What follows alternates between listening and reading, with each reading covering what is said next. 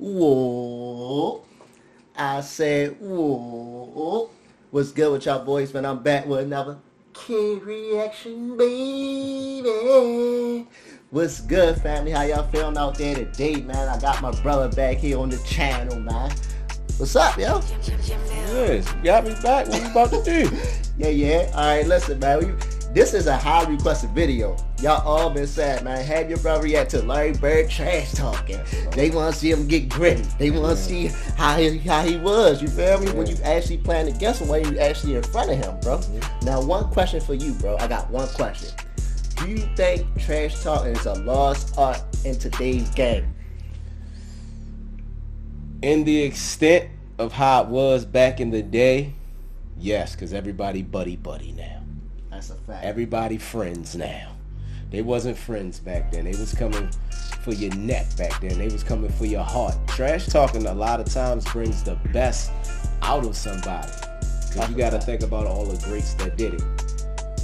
Michael Jordan. So one question though, do you think Larry Bird was like that? Oh yeah. You think Larry Bird tell you what he gonna do? He probably was the best in the game at it, bro. Like, oh man. Look, we ain't even gonna hold y'all too long, bro. Y'all already know we can get into it for days. Right. You feel me? Let's get straight to this video. I'm kind of excited for my brother to see this because he know about Larry Bird, but I don't think he actually know about Larry Bird, if you understand. So if y'all new to the channel, don't forget to like, comment, subscribe, man. Let's get straight into it. In the last play, he says to James Worthy, he says, you guys don't have to worry about it. I'm going to go right over there that corner. He said, they're going to set a screen for me. We're taking the ball out. He said, I'm going to curl right over. And he's telling us to play. He's telling us to play before they even take it out. He said, I'm going to go right over to that corner, and I'm going to catch it, and I'm going to shoot it, and I'm going to tie the game or win the game, whatever the case may be. They take the ball out, and I think it was either Danny or DJ? the late, great DJ. Yeah. Take the ball out, the man curl right to the corner, caught the shot, shot a three, game over. It's like, are you effing kidding me? Go to shake his hand. I'm a rookie. I'm playing against the Boston Celtics in the Boston Garden. I'm go shake. And Larry put both hands behind his back. He wouldn't shake my hand. I said, okay, he's just getting into the game. First play of the game, he said, you don't even belong in this league, Holmes. Hold on, Joe, you ain't my man. Yeah, that's how you do it, baby. That's that real competitiveness back in the day, bro. You feel me? Larry ain't played with you, bro. Yeah, that's the competitive edge. I love it. He trying to kill you, bro. It ain't like that in today's game anymore. It's gone. He trying to kill you, They bro. riding banana boats now. Now, I wasn't mad that he made the three. But I said, there's something this called Mahomes. and he came down and did it again, so I'm pissed, you know. So next time down, see me on the breakneck pitch, and I jump up and I throw it down on him. Ooh, yes, sir. And he said, hey, Rook, I like you. You got heart. He said, but I'm still getting 30 on your ass. I mean, that's who he was. But that was the only time he ever talk trash to me because he respected me because he knew that I was going to keep coming. Right. That really taught me something, you know. If you wasn't prepared to play against guys like that, you got embarrassed. I always tell this story about Larry Bird. I remember him, he was cursing under his breath. And I asked him, I said, Larry, what's going on with you? He says, you guys are being disrespectful to me. And I says, what are you talking about? He says, you guys are putting a white guy on me. Disrespectful. Wait, who's the white guy you put on him? I can't remember who it was. I just started laughing. I had no comeback. But he says, it's disrespectful when y'all put a white guy on me. Right. And I'm sitting there like, I'm laughing in the middle of a game. Larry Bird told Robert Reed he ought to stay there. He should have stayed in preaching. That was funny. He had 50 points. And you know, Larry Bird ain't never playing no great defense. He like sagging off a little bit. So he tell the guy, you can't shoot, so I'm not worrying about guard you. He said, man, shoot it in the face.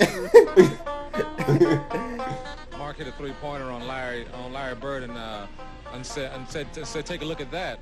And Bird just came right back and hit three three-pointers in a row, and just basically said to him, and we all heard it, that you're out of your league. Or he'd say, Danny, give me the ball, or DJ, give me the ball. I got this guy in the torture chamber down here.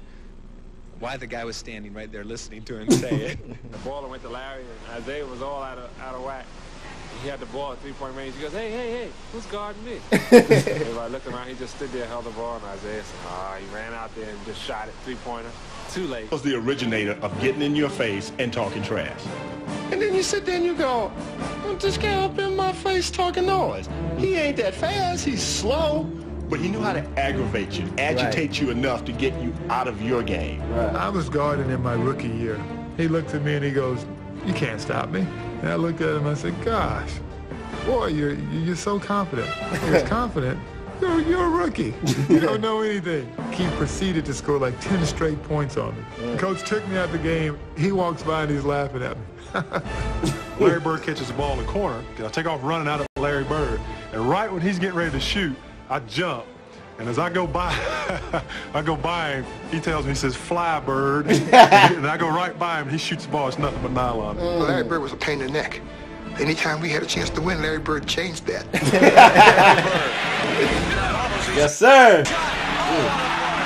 There was a certain confidence you had because, you know, if you ever got in trouble, give the ball to Larry and get out of his way. And he'd deliver. Double team and off balance, everything. One foot. You remember? Well, you had the Bird night. I had the Bird night. Yeah, that was a tough night, man. You know, the biggest argument that night is, well, you only scored 6 on me. But nobody was guarding Bird, were they? Well, we were trying. You were trying to. But when a guy is literally coming up the court, calling his shots, and, you know, Bird talked a lot of trash. And that's in New Orleans. That's in New Orleans. And that game, we're on the free throw line, and he's like, he literally says, left side, across the 3, and you're listening to him. That's a tough feeling. But, okay, so you guys got Antoine Carr and Cliff Levingston got fined by Fratello, I think. And Eddie Johnson for celebrating. Celebrating Bird.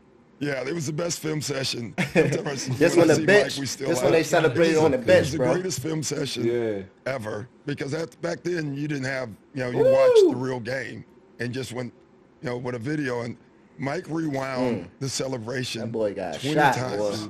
He just kept not the shot. He just kept rewinding it, showing the guys. You remember they're giving each other high five. And then somebody falls off the bench. Yeah, too. That was Eddie Johnson. That was Eddie Johnson. Yeah. Eddie Johnson falls off the bench in laughter.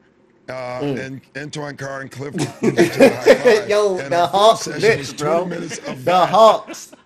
So it wasn't somebody not playing good defense on Bird. It was you guys celebrating Larry Bird. And Fratello wouldn't let it go. He just kept rewinding.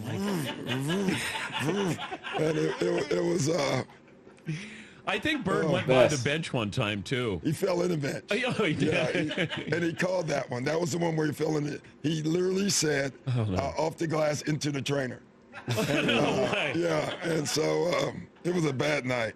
When Larry got on the roll, started shooting the ball, he said every shot was going in.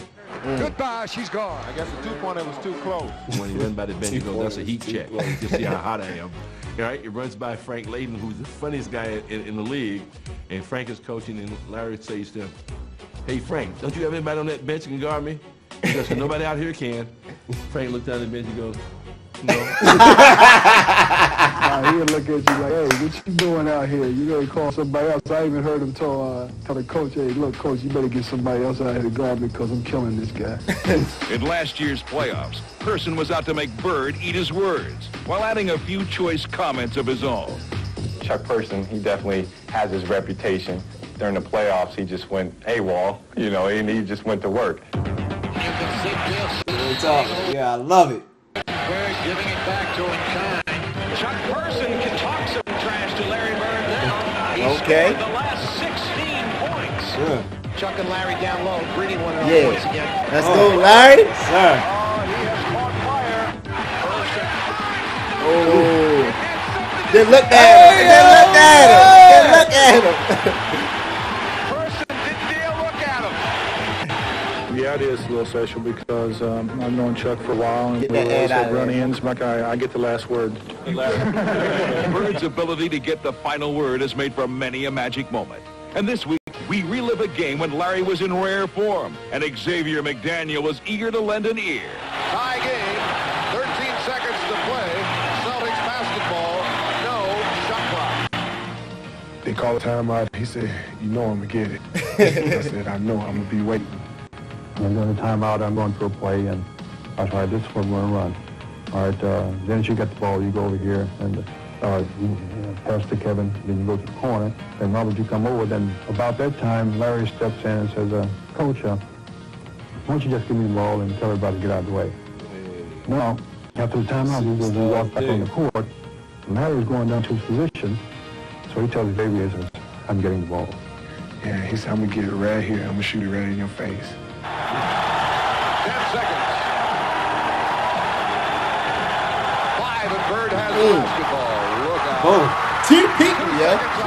2 people. And, you know, he was like, I didn't mean to leave 2 seconds on the clock. I walked back to the left sideline like, damn. Larry Bird just phenomenal the way that he will contribute in the clutch time. Larry was complaining to the refs. Uh-oh. And I was complaining to the refs. And the next time down the court, it got in my face. I was up 38-6. That's how I summarize it. The 84 Olympic team is playing an exhibition game against a bunch of pros, including Larry Bird, and they were in the warm-ups. And a ball bounced down from the college end of the court to the pro end. And Michael Jordan went down to chase it. The ball happened to be picked up by Larry Bird.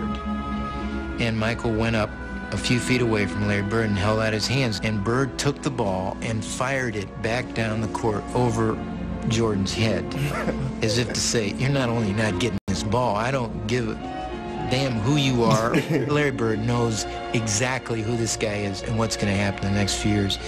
And he wants to get every edge he can get right now. I got a pulled hamstring, so I'm not playing tonight. He walks down to me. Man, I'm sorry you're not playing. But he said, I'm going to tell you what. Since you're here, I'm going to put a show on for you. So you just sit back and watch, okay?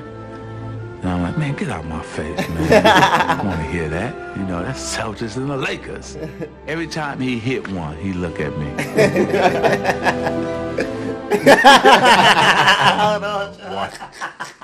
Hey, man, I'm telling you, trash talk bring the best out of the best competitors. You know what I'm saying? I'm gonna be honest when I say this, bro. I'm gonna be honest when I say this. New generation, there's no players that I seen ever do that. I never seen no player do that, bro. Tell you exactly what they about to do and then do it. Execute, baby. Bro, it's crazy. The confidence back in the day had to be on a million, and it's crazy because me evaluating and listening to the people on the video, bro, you had to be like that or you can't survive in the league, bro. Like, you had to mentally. You had to, because if you wasn't, they will kill you in the league, bro. So I'm just saying, though, bro. I love this. What's your perspective on, after watching, you know, most of this video so far, what's your perspective on Larry Bird mindset? I know you knew he was a killer. Right. But how, like, you feel me? How do you feel now about him? How do I feel now about him? I just got a deeper respect for him. Because when you can sit up there and be so self-confident, because that's where it starts first. It starts within yourself first. Right. It starts within yourself. I'm going to sit up here and I'm going to tell you exactly what I'm going to do. Right. And I know you can't stop me. And then do it and look back at you and be like, I told you. Bro, I love it. Just think about how much that take from you, bro. You tell me to my face, yo, I'm going to hit this 3 in your face. Yeah. And then you hit it. I gotta go home that night. Yeah. I gotta go to sleep. And face everybody that's seen that on TV. Bro, that's crazy. I gotta sleep. Like, I cannot believe this dude just But you know what else it did? What? It made people work harder. On everything. And it did something to you, bro. The back in the day era, bro, brought the best out of people. Yes, it did. Today's era, what I seen, and me just, you know, I was born into it. I'm actually a new generation type of guy. Right. It just they're all friends. Yeah, they all hang out everybody with just cool, and it's cool to hang out with your teammate after, bro. But yo, I'm sorry. Hold up. That's why I respect Giannis so much. Right. Because Giannis, for one, he didn't join a super team. Right. He stayed on his team. Right. And earned it, got it out the mud the hard way. Right.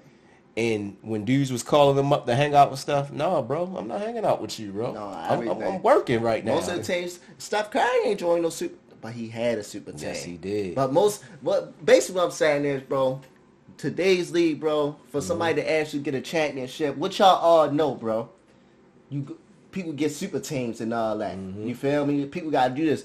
Back in the day, bro, who I started with is who I'm ending with. And it's amazing, my brothers bro. right here. Yeah, it's amazing, brothers bro. right here. It's amazing.